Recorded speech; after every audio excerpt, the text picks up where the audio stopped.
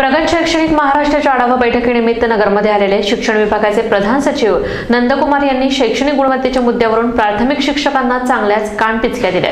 नगर जिल्हा मागासलेला नसताना येथील मुलांची शैक्षणिक गुणवत्ता अतिशय कमी असल्याचं सांगत त्यांनी शिक्षकांना विचार बदलून काम करण्याचे निर्देश दिले।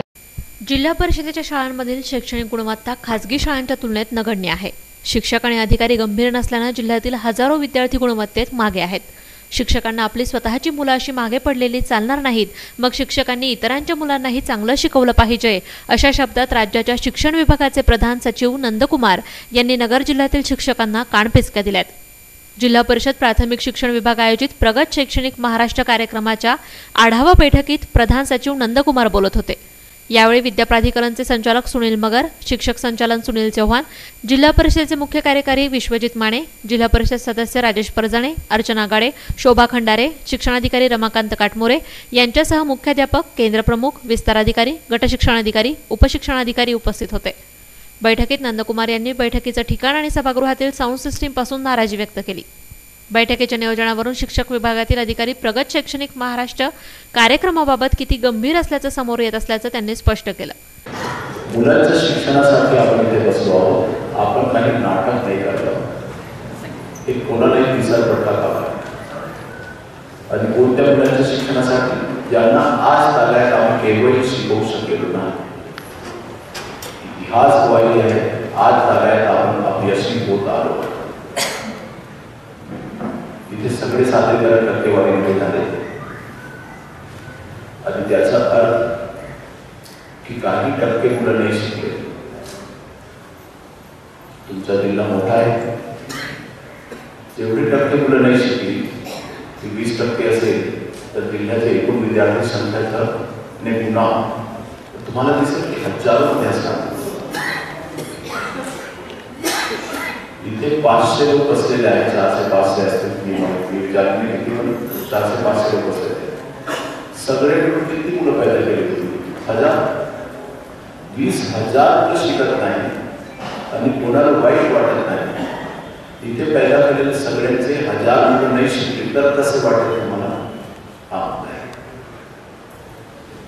त्यांच्या आई वडिलांसाठी ते 100% तुम्हाला टक्केवारी वाटते। एक मूल जरी मागे राहिलं तर एक कुटुंब उद्ध्वस्त झालं।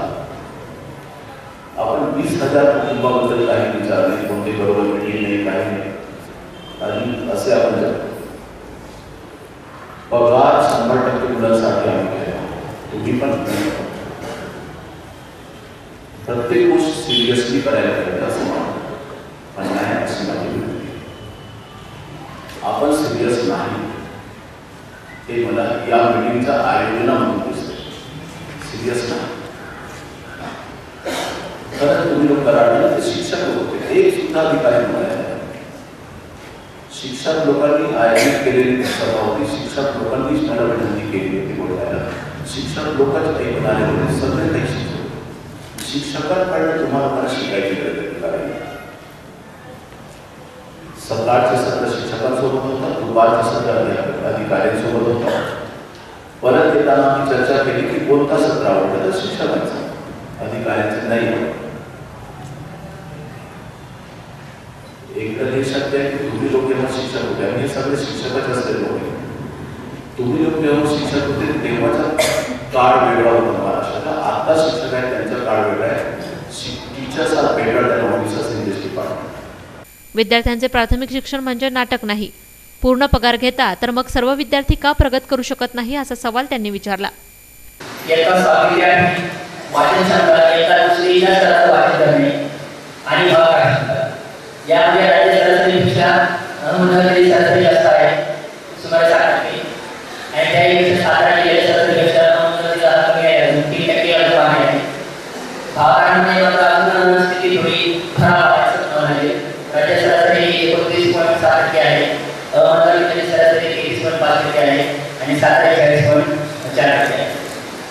वाचनामध्ये नगर जिल्ह्याचा क्रमांक 10वा आहे आणि भागामध्ये क्रमांक 11वा आहे।